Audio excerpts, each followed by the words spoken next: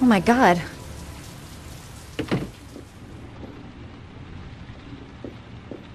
He's unconscious. He's bleeding. Shit, what could have happened to him?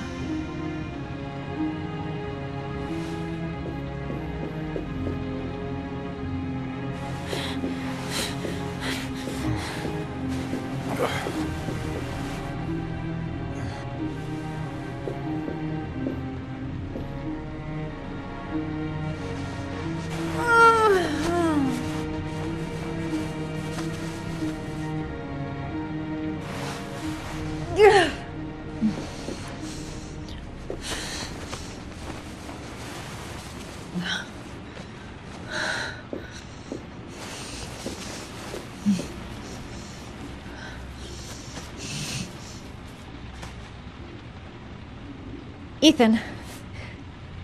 Ethan, can you hear me?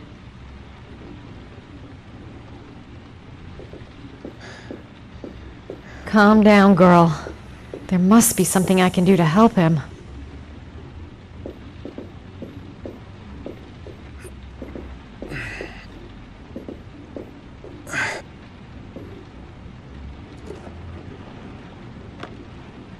Origami figures.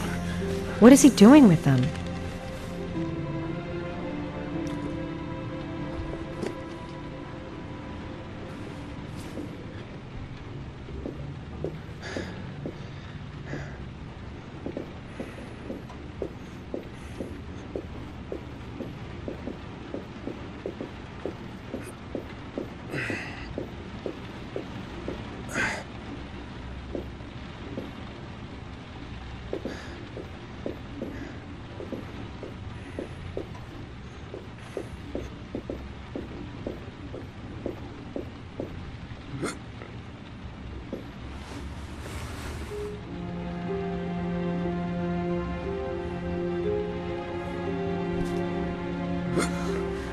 Arms look really bad.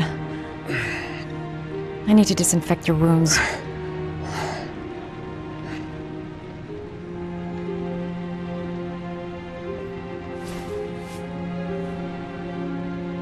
You've got a hell of a fever.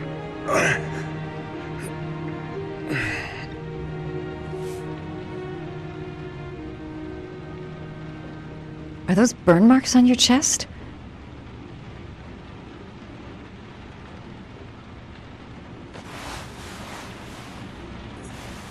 I'm gonna have to get your clothes off to disinfect those wounds.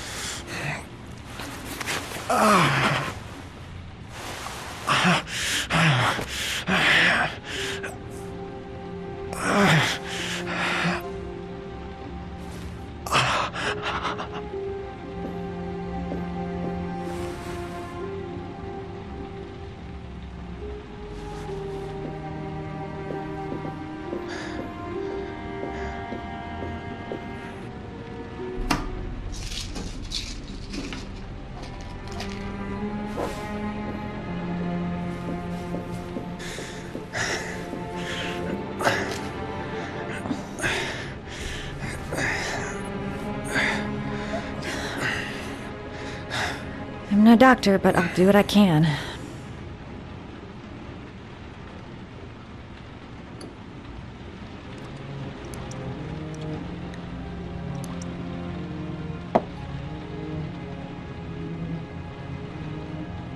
Crap. That's disinfectant.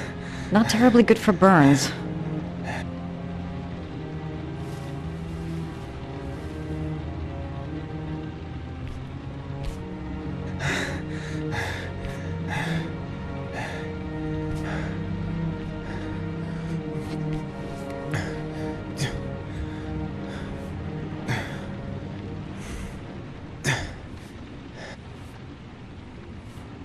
Your wounds are disinfected.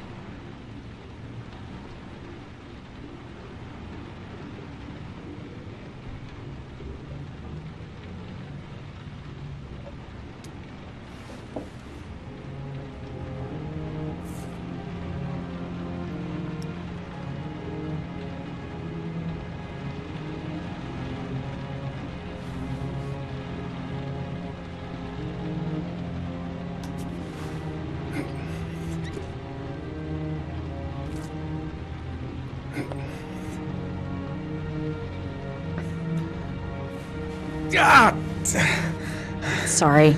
I'll take it easy.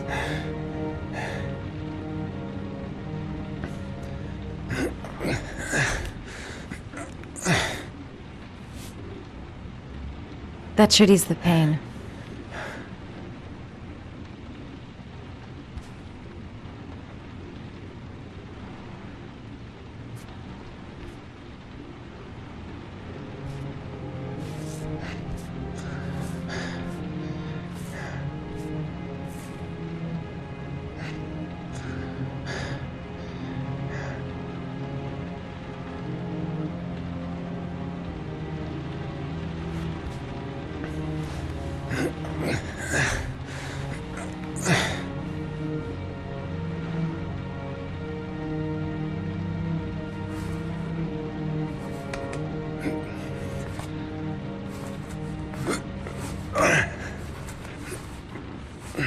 That's all I can do.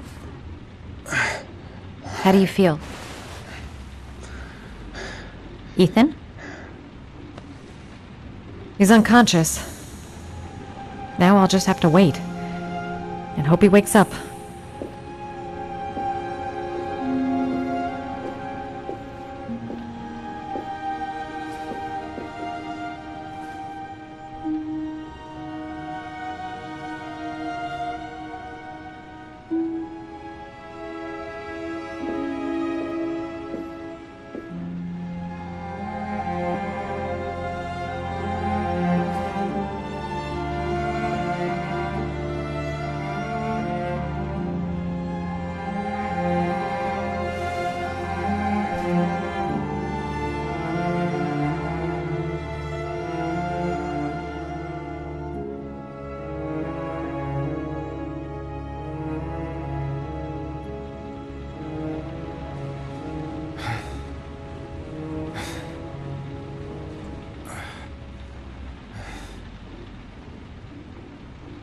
How do you feel? I've been better. Was I out for long? About 3 hours. Why the guardian angel act? You don't even know me.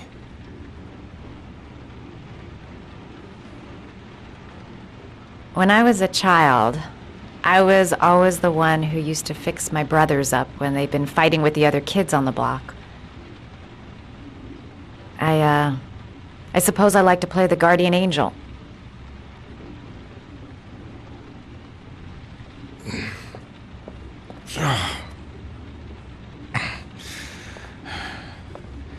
You said you were here because you're an insomniac?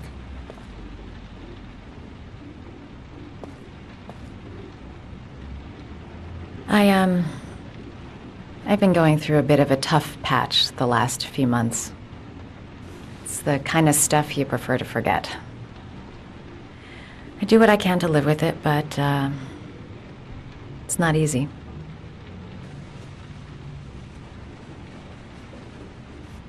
You got some kind of a problem? Bigger than you can possibly imagine.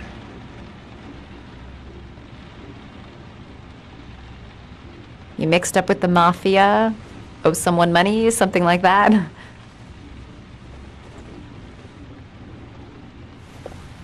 Listen, I'm truly grateful for your help, but for your own sake, I think it's better if you don't ask any questions.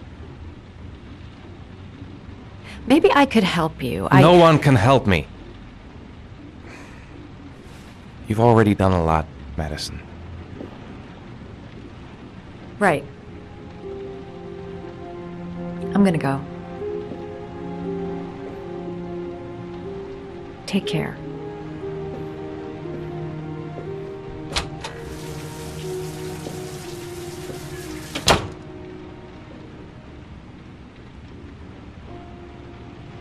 I don't want that girl to get involved.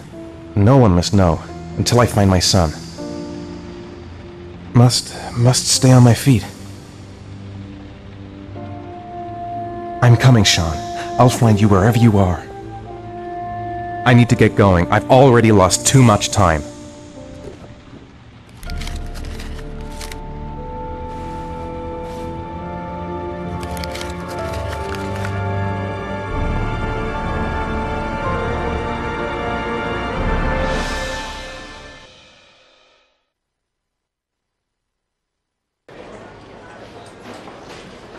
I didn't do it. I swear I didn't do it.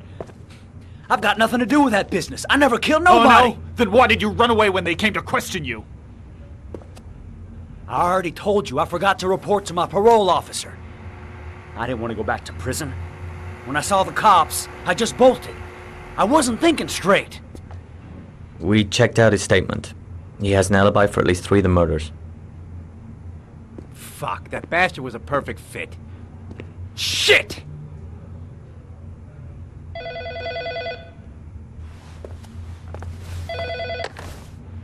Ash? Okay. Sean Moss's mother's here. She'd like to speak with you.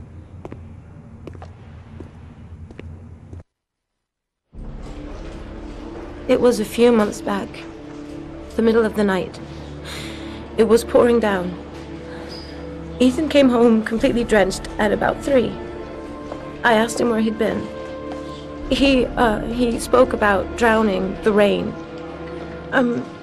He didn't make any sense. There was something in his eyes. As if it wasn't really him. There may be no connection, but the next day there was that announcement about another victim of the origami killer.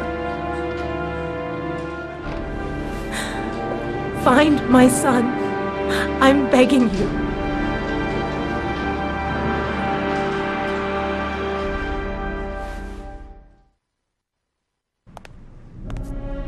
I'm Police Lieutenant Carter Blake, and this is Agent Norman Jaden of the FBI. According to our information, Ethan Mars is one of your patients. We'd like to ask you a few questions about him. I'm sorry, that's impossible. I beg your pardon? I'm bound by an oath of secrecy. Under no circumstances may I discuss my patients. My job is to find Sean Mars alive, and I don't give a damn about any bullshit oath.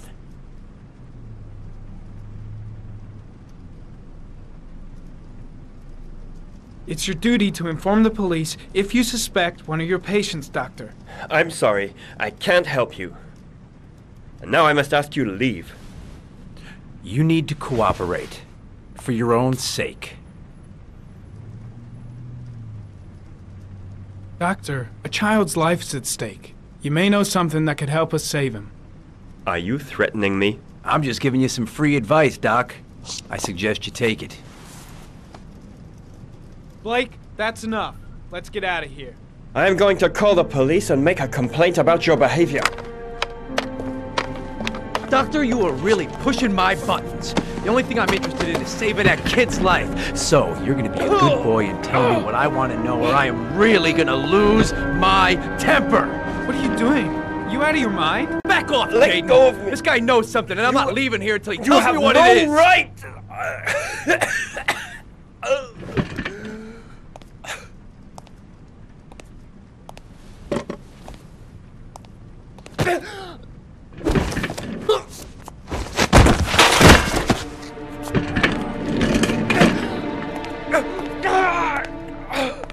Come on, Doc.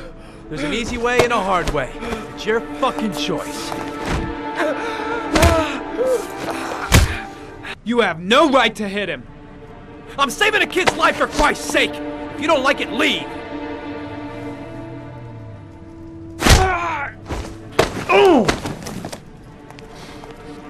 What's up with you, Norm? Huh? You getting cold feet? You don't like to get your hands dirty, huh? I thought you wanted to save that kid! I want to save Sean Mars just as much as you do, but that doesn't give me the freedom to do what the hell I like, so you're gonna stop this shit right now!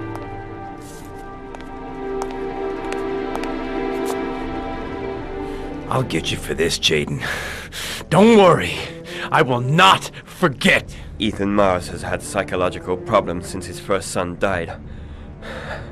Feels responsible for his death. A sort of morbid neurosis. He is haunted by visions of drowning bodies. A few weeks ago, after one of our usual sessions, I found this on the floor. It must have fallen out of his pocket.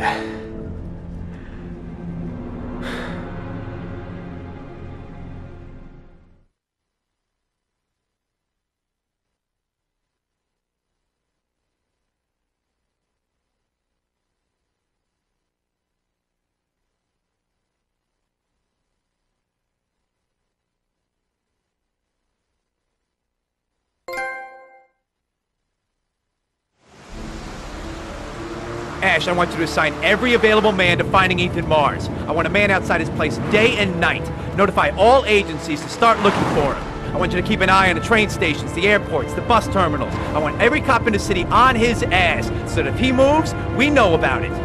Yes, Ethan Mars is the Origami Killer.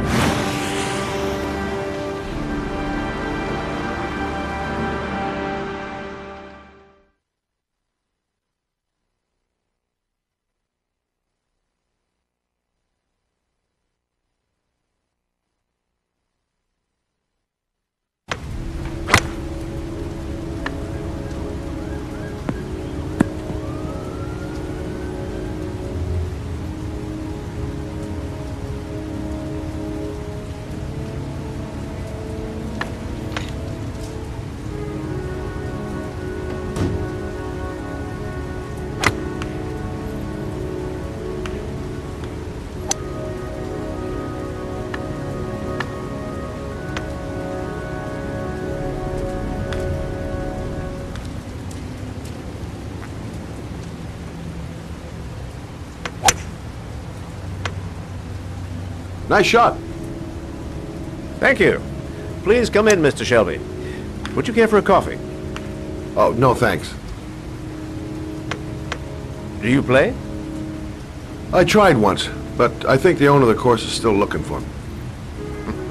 It's an interesting sport. It requires strength, but also a cool head and absolute precision. Would you care to hit a few balls with me? There's no danger of damaging the greens here. Okay. Take off your jacket and grab a club.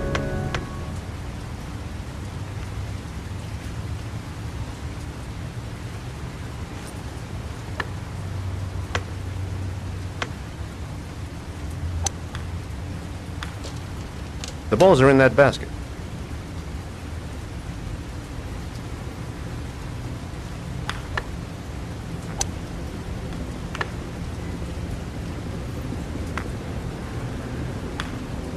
The most important thing is to grip the club correctly.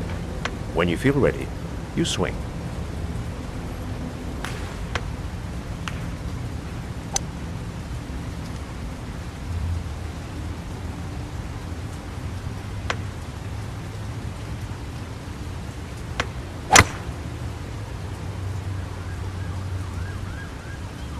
Impressive. You seem to have a knack for it. Beginner's luck.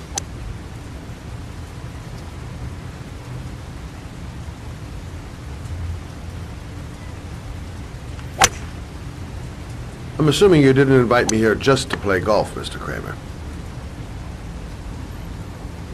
I hear you've been asking questions about my son. That's right.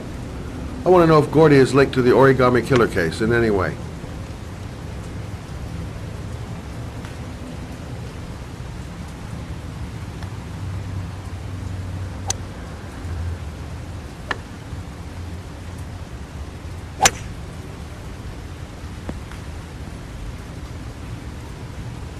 My son had nothing to do with that sordid case.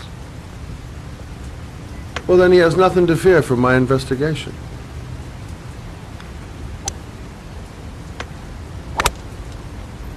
You have no business investigating my son. I told you, he had nothing to do with it.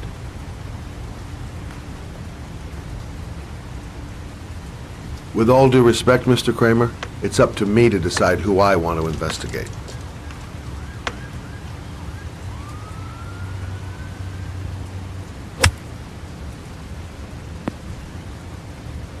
I'm an influential man, Mr. Shelby, and I pay very well for loyalty. Are you trying to buy me? Let's just say I'm trying to show you where your interest lies. How much do you want to leave my son alone? I think you misunderstood me. I don't play that game. Don't go near my son, Mr. Shelby. If you do, you'll regret it. Have a nice day, Mr. Kramer.